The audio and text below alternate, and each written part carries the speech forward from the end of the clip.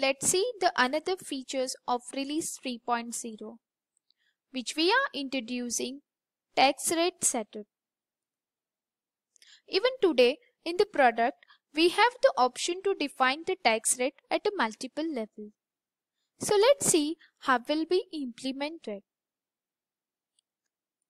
To start with, define the product tax rate at the one level, but defined the HSN code at another level was not possible.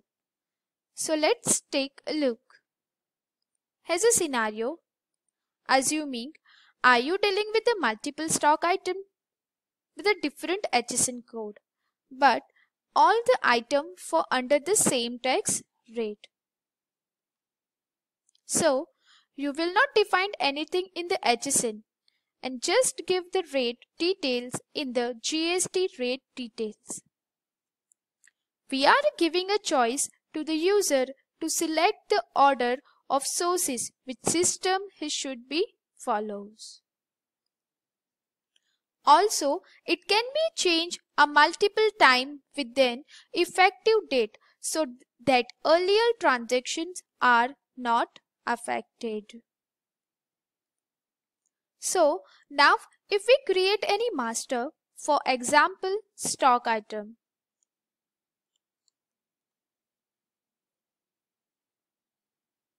if we see the HSN is not defined, it can be specified here itself.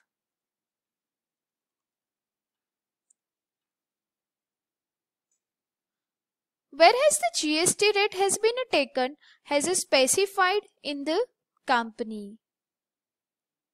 Save all the details.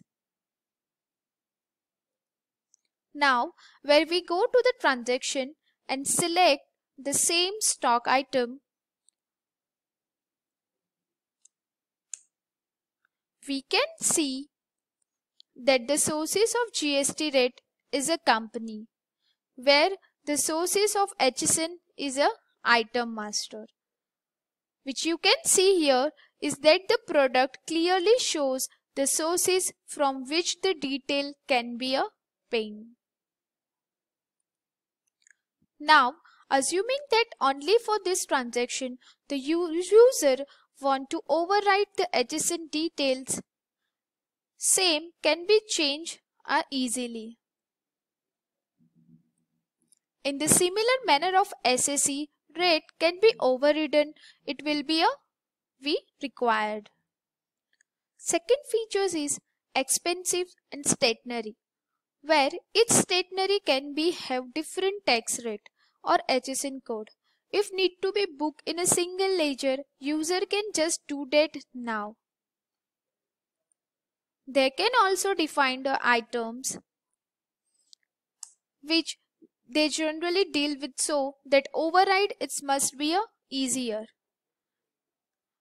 User can easily define and overridden a GST rate and HSN to a stationery and expenses wise.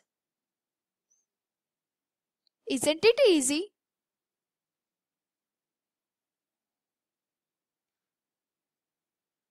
Thank you for watching.